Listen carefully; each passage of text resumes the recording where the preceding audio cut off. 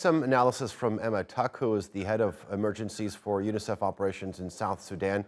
She joins me now from Juba. Emma, good to have you on the show. All right, I'm going to start by asking or giving you some stats, which you already know. Russia and Ukraine export more than a quarter of the world's wheat. Russia is the top exporter of fertilizer. The fact is that this directly affects poorer, agricultural dependent societies like many across South Sudan. What is the situation there like as a result of the conflict in Ukraine?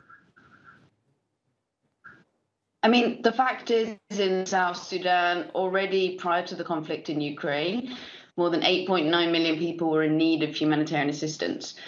So the needs were already huge, and we'd already seen a significant increase in food insecurity and increasing malnutrition in children.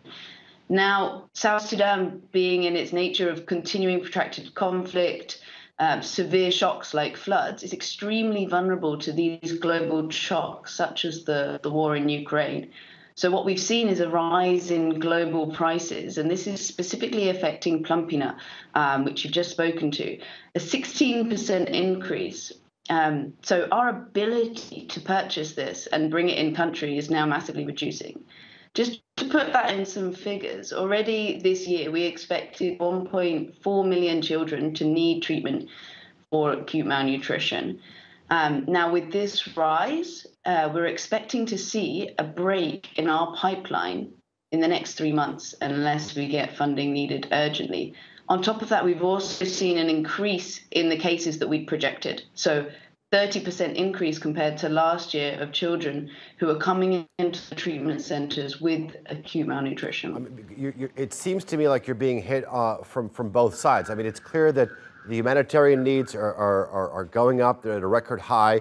You say the purchasing power is increasing, and this is as a direct result of the available funding. That is at an all-time low. How is it going to work out?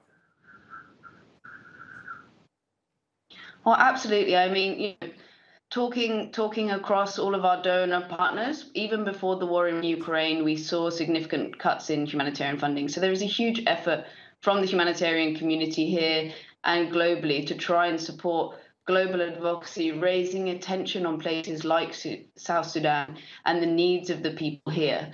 What we see now without this funding is actually already there are facilities that may have to close. There are staff that may lose their jobs. And these are essential frontline staff who are working, providing this severe treatment.